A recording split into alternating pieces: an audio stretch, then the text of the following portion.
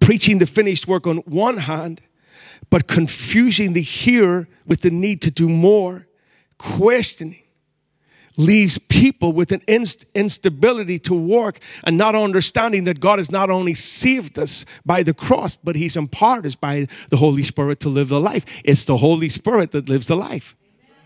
Does the Bible not say the excellency of the power is not of you, but is of him? The truth is, most people don't fully grasp what happened on the cross, or they would live free. Here's a question. Just answer to yourself. How free do you feel? Are you really free?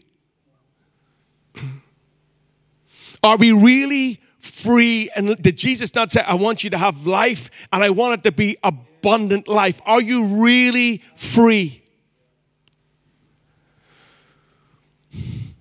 Why is it most Christians are still unstable in the finished work? Because we say it's a great salvation, but we're unstable. Is it lack of teaching? I suspect yes. Is it lack of revelation? I suspect yes.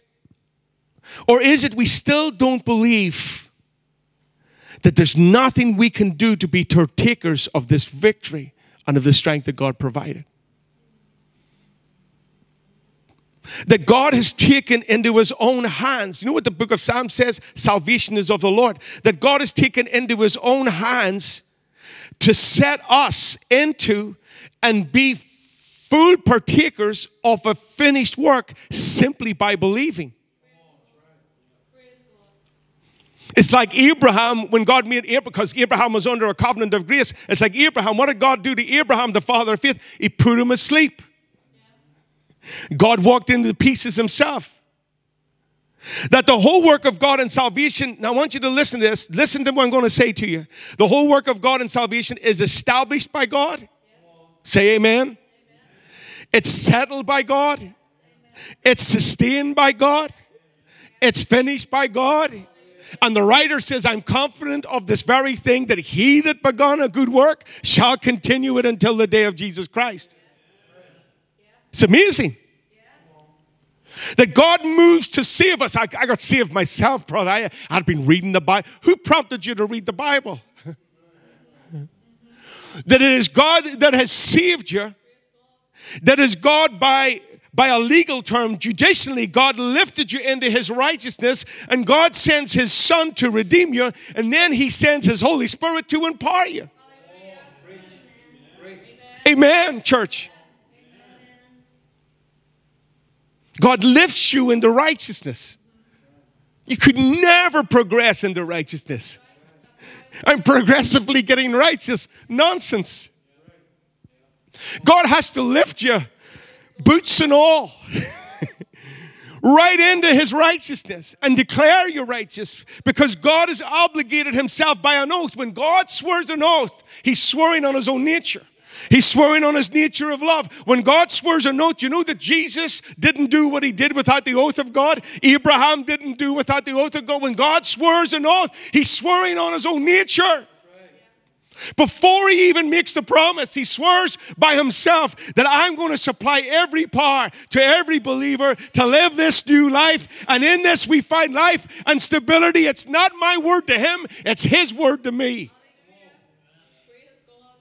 Andrew Murray says, wholehearted acceptance of this new covenant of grace is based on the fact by one thing, that God works all. God works all. God has sworn to you by an oath to fulfill what you can't fulfill. We sing the song rightly. It's a great song. It's not by works of righteousness, but by faith and grace alone. And we are complete in him. Perfect song. Perfect theology. The song is right. But we live in unsettled works of our efforts trying to complete and add to God what he said, I will do. This is the reason why the Mosaic covenant failed. They just couldn't do it. They couldn't even do it for a few minutes while Moses was on the mountain. They couldn't do it. That's why he sent judges to judge them. They couldn't do it. And all of their weary promises made them liars.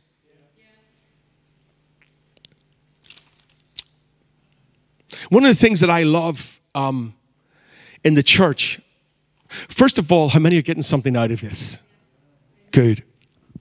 One of the things that I love in the church is typology. Typology. Everybody say typology. Somebody shout typology. Right, you're awake. Amen. In typology, we take what is in the Old Testament and we see its fulfillment in the new in Christ. Right? Because Jesus is perfect theology. There's a good statement for you. Jesus is perfect theology. So everything in the Old is written about Christ. Has its fulfillment to him. Jesus said everything, lo, I come in the volume of the book. Everything that you read is about me. Every line, every page, everything that you read, all the tabernacles, all the temples, everything, it's Christ. If your theology doesn't lead you to a victorious Christ, change your theology. Right?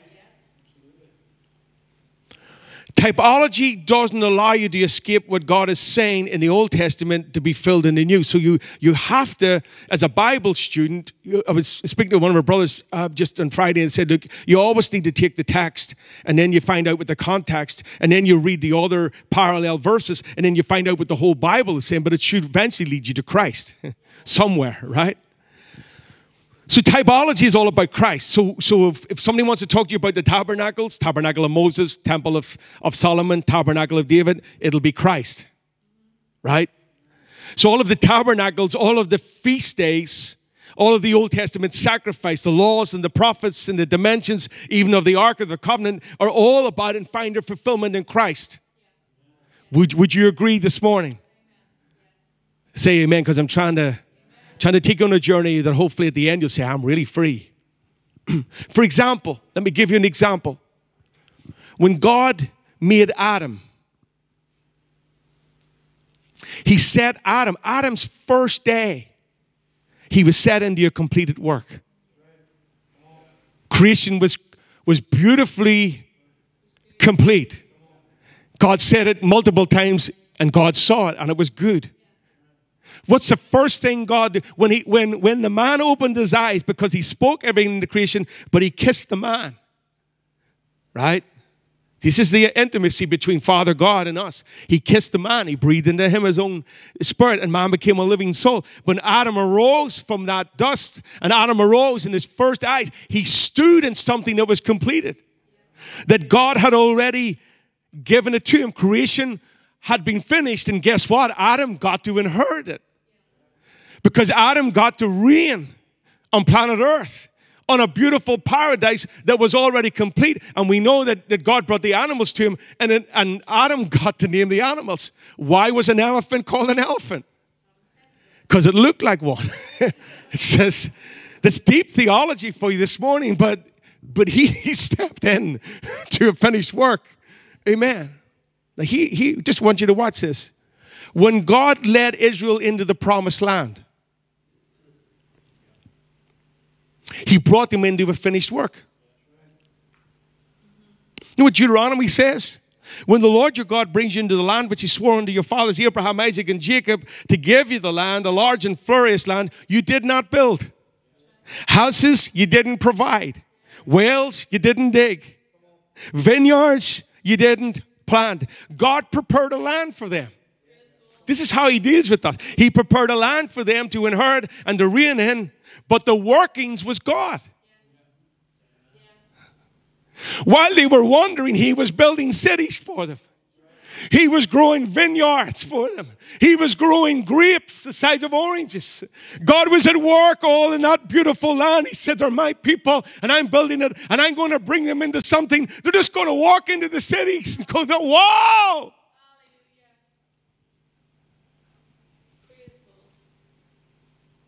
When Jesus died on the cross, typology, he finished the work the Father had sent him to do. He didn't start the work. He finished the work. What the Father and the Son agreed before time began, because the Bible says he was crucified in the mind of God before time began, it was now finished. at Calvary. And everyone who believes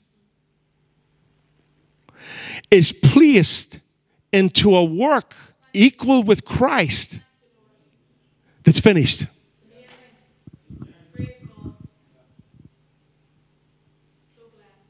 That's why when Jesus said it was finished, he wasn't progressively leading us into something we have to do, but he was placing us into something already complete, already powerful, already established, already unchangeable. He placed us into the full work of God. Every believer is lifted into a complete work that God has established for them. And in John 17, Jesus said, I want you now to bring them, Father, into this work that I've completed.